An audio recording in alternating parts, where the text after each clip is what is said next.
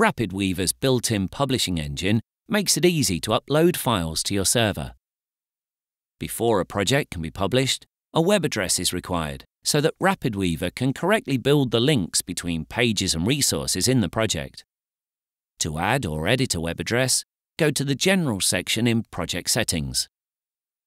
Enter the Project Settings view by pressing the tool icon at the top of the sidebar, or by using the keyboard shortcut Command 1. Enter the web address where the site will be accessed once online.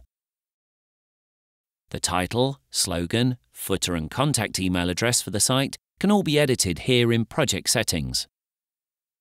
Once the web address has been confirmed, switch back to the Pages and Resources view and save the project. The new Publish button is located in the toolbar.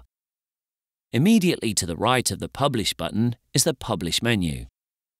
The Publish menu allows us to quickly access the publishing setup, as well as being able to manage any saved publishing bookmarks. More on bookmarks shortly. Let's choose Publishing Setup from the Publish menu. The Publishing Setup view allows us to enter the credentials required to upload the project's files to the server. Once publishing credentials have been entered, press Test Connection to check that the server settings are valid. To save entering these settings again in the future, we can create publishing bookmarks. Create a bookmark of the current settings using the Bookmarks menu. To do this, press the Bookmarks button next to the server field and choose Save Current Settings as Bookmark.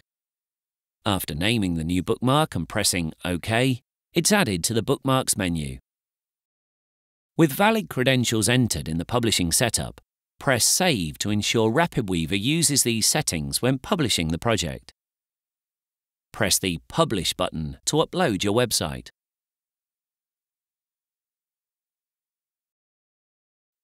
Once RapidWeaver has finished publishing the project, press Visit Website to open the website in the default browser.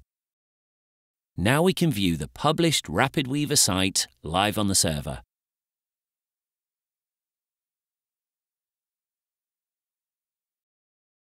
RapidWeaver uses Smart Publishing, where it uploads only pages that have changed since the last time the site was published. This makes publishing websites even faster.